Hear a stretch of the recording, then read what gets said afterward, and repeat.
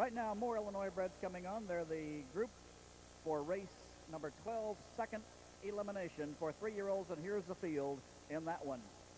Number 1, Walter Brown, owned by Marvin McBee, Linden, Indiana. Bill Stahl trains. It'll be Dale Heitman driving Walter Brown. 2 is Cold-Hearted Ransom, owned by Michael Ross of Mendota. Irvin Miller trains. Andy Miller gets the call. 3, Conspicuous Absence, owned by Brian Penske Stable Inc. by Tim Town. Brian Penske trains. Dean McGee is up. 4, Downright Expensive, owned by Sheila Elliott of Crete. Mike Arnold trains. Dave Maxwell in the bike. 5 is Ralph's Rebel, owned by Diane Koch of Joliet. Susan and Lauren Pyle of Bloomingdale, Michigan. Lauren Pyle trains. Tony Morgan in the bike. 6, Sports Czar, owned by Shirley Robinson of Miamisburg, Ohio. Brian Stevens, the trainer. Dan Knox will drive. And number 7, Mr. Major, owned by Shirley and Arthur Levin of Hoffman Estates, Illinois. Homer Hochstetler trains. Dave McGee in the bike. Trainer Brian Stevens of Ohio probably sends his first performer to the Illinois State Fair. Brian, son of Charles Stevens of Lebanon, Ohio, having raced basically the Ohio and Indiana fair circuits and raceways, so probably a first-time starter for him in Sports Czar. The post and the gate is in motion.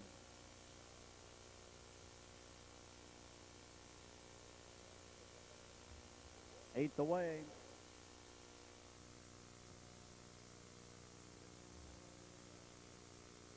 Here they come.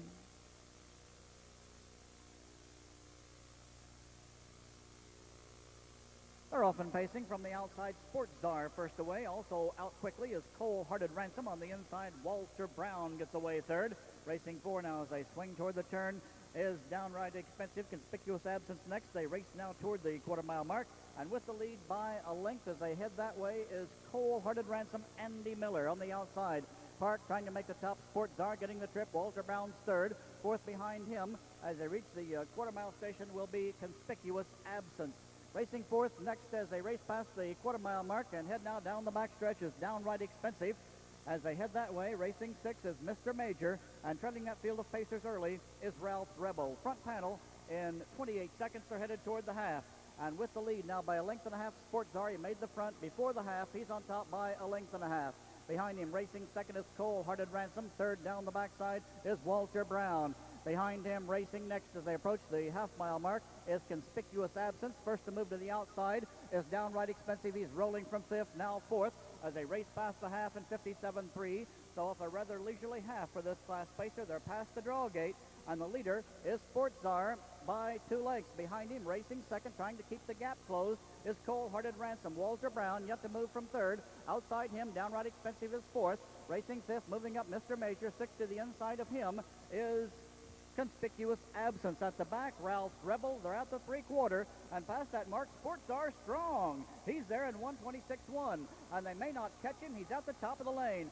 Second is Cold-Hearted Ransom. Third is Walter Brown. They're in the final 1/8 of a mile, and the leader is Sports Czar from Ohio. And the final going. Here comes Cold-Hearted Ransom, and tipped out, here comes Walter Brown, racing up on the outside. On the inside, coming on Conspicuous Absence. To the wire, it's going to be Sports Czar, then Walter Brown in a tight photo with Conspicuous Absence. 1:53.4 from Ohio, Sports Czar. Lebanon training facility for a number of years. During that time, Brian was a little boy. No little boy no longer. He has made his mark as a trainer, and he's going to greet a winner of the Illinois State Fair Colt Stakes eliminations for 3-year-olds. Ladies and gentlemen, here's the Brian Stevens trained, Shirley Robinson owned, Dan Knox driven Sports Czar.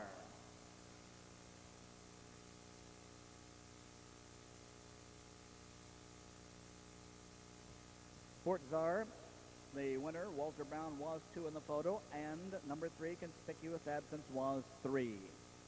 Winner, another by Sportsmaster, giving that sire another credit, bred by owner Shirley Robinson of Miamisburg, Ohio.